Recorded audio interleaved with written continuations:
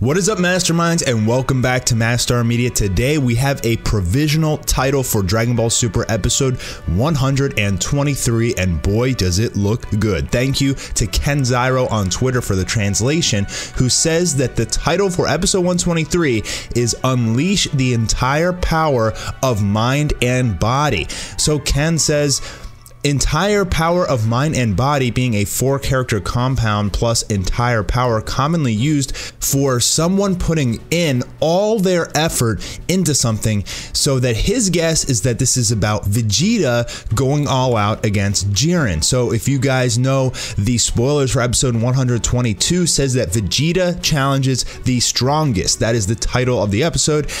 Presumably that means that Vegeta is going up against Jiren.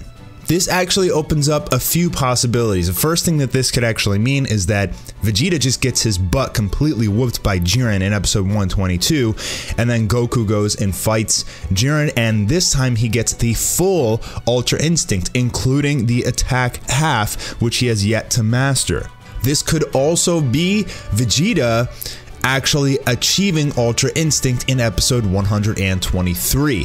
So we know that episode 122 is going to be a magnificent episode because it is being animated by Yuya Takahashi, the same guy who did the beautiful episode 114 that had the entire fandom raving over the art because it looks like classic DBZ from the Buu saga. Now, Ken Zyro seems to think that this is referring specifically to Vegeta, and that would make sense if at the end of episode 122, Vegeta does gain Ultra Instinct, and that leads into episode 123 is Vegeta Ultra Instinct versus Jiren. That's what he seems to think. And it would technically make a lot of sense if Vegeta understands that the only way that he's going to get to Ultra Instinct is to push himself and fight an opponent that's pretty much going to just stuff him into the dirt. In order to gain Ultra Instinct, from what we've seen so far out of Goku, is that you have to basically be on the verge of dying. You have to be basically unconscious to the point where your body is now moving on its own. Your will to fight and your determination is what pushes you through the shell, on top of your will for survival, which, by the way, doesn't really make too much sense because it's supposed to be a technique. But regardless, if Vegeta recognizes this, he'll recognize that this is the reason that he didn't turn Ultra Instinct against Kato Pesla, and the only way he's going to do that is if he goes all out. He unleashes everything he has and he still loses, but he still has that determination to keep going. Then he could get Ultra Instinct against Jiren.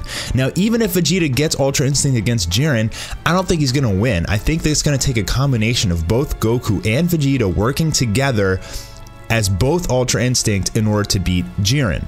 Now, Goku has shown that he was getting stronger and he was getting the hang of Ultra Instinct as he was fighting Kefla, and additionally, he does not have it completely mastered because that's what Whis told us, and that's what Goku acknowledged, that he's still getting the hang of this. So if he does get the entire full power of Ultra Instinct, yes, there is a very good possibility, I guess, that he can beat Jiren, but I still don't really see it. I mean, he's just too fatigued. It's too new of a form for him, and I feel like even if he does get the attacking half as well, he's still not going to be Jiren level.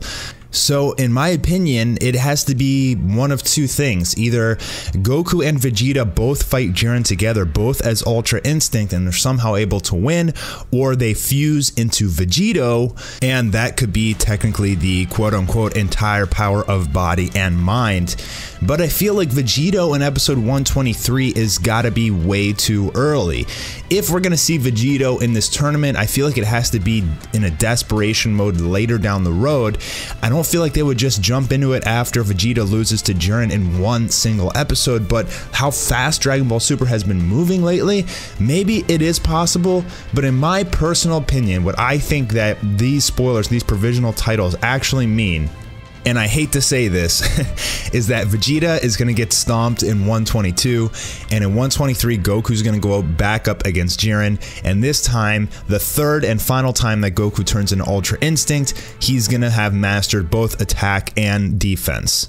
Now, I don't see that as a way to win this tournament for Universe 7, but here's the other thing. They have 3 more people left than Universe 11 does. It will be 6 on 3 going into this fight.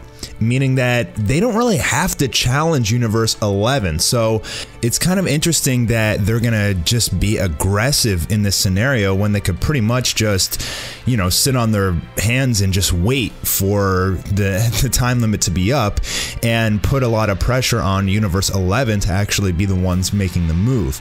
Now, if Goku and Vegeta are fighting Jiren, that means that we're gonna have Frieza, Gohan, and the androids against just Toppo and Dispo, and I mean that should be really easy for Universe 7. For those four, I mean Gohan and Frieza could easily take on Dispo and Toppo, in my opinion.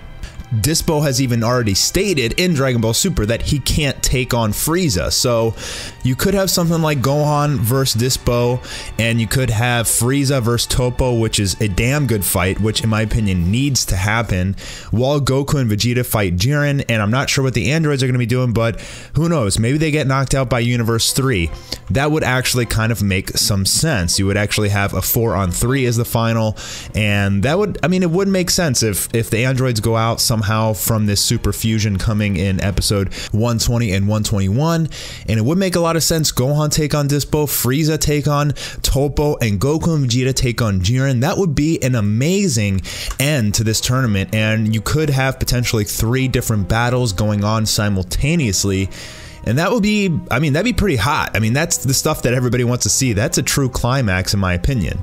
Now, don't get me wrong, guys. I do want to see Vegeta get Ultra Instinct. I want to see him get the attacking half of Ultra Instinct, even the defensive half. I just want to see Vegeta get Ultra Instinct in this tournament. I really, really hope that they don't just throw his character away against Jiren, which maybe causes Goku to go back into Ultra Instinct or something like that. That would be absolutely terrible. I mean, Vegeta's always getting the short end of the stick. However, with the way that they've been pumping up Ultra Instinct, with the way that we've seen Vegeta already trying to obtain it in the Tournament of Power, I think it is a very, very good chance that he will get it in episode 123. It does kind of make sense if you roll the episodes together. Hey, in 122 he takes on Jiren, he gets his butt kicked, and then 123, unleashing the full power of mind and body, would totally make sense that in his second episode of the fight with Jiren, Vegeta is able to obtain Ultra Instinct.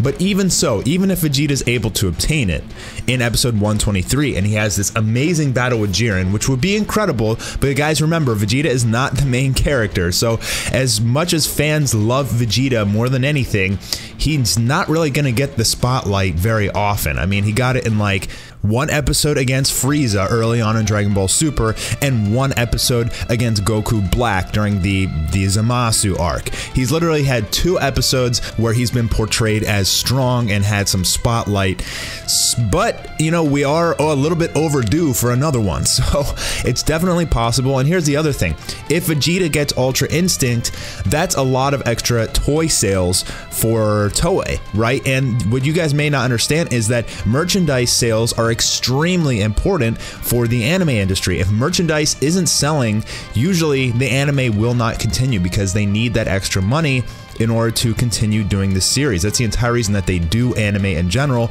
is that they can make money, and merchandise is a huge, huge part of that. Meaning, what's a great additional piece of merchandise to sell other than Ultra Instinct Goku? Boom, Ultra Instinct Vegeta, toys, mugs, shirts, all that jazz. And you know that people would be buying that stuff up. I mean, shoot, I would. If they release an Ultra Instinct Vegeta action figure, I'd probably buy that, and I don't even play with action figures. But that's the point, guys. And as simple and as silly as that sounds, it really does make a huge impact on what's going to happen with the story. Is it going to sell merchandise? Is it going to sell toys? Why do you think Goku has gotten all these new forms? Because they want to sell more toys and people want to buy it. And I know it sounds crazy, guys, but I think that is a very genuinely good reasoning that we will probably see Ultra Instinct Vegeta in Dragon Ball Super episode 123. I think this has got to be about Vegeta. The more I think about this, the more the arrows are pointing to Vegeta getting Ultra Instinct in episode 123. We're going to be less than 10 minutes at that point. There's not much time left. That's got to be what it is. Vegeta's got to push himself in 122. I'm not sure what Goku is going to be doing at that point, but in 123, Vegeta's going to get Ultra Instinct against Jiren. I can say probably like maybe 70%, I would say, chance of that actually happening. Another 30% chance is that Vegeta just gets stomped by Jiren in 122, and this is actually about Goku. But that's my thoughts on these spoilers, guys. Let me know your thoughts below, and thanks for stopping by. I know I was going to do my review for 119 today, but since these spoilers came out, I'll be releasing that tomorrow. All right, fellas, have a good one, and I'll catch you soon.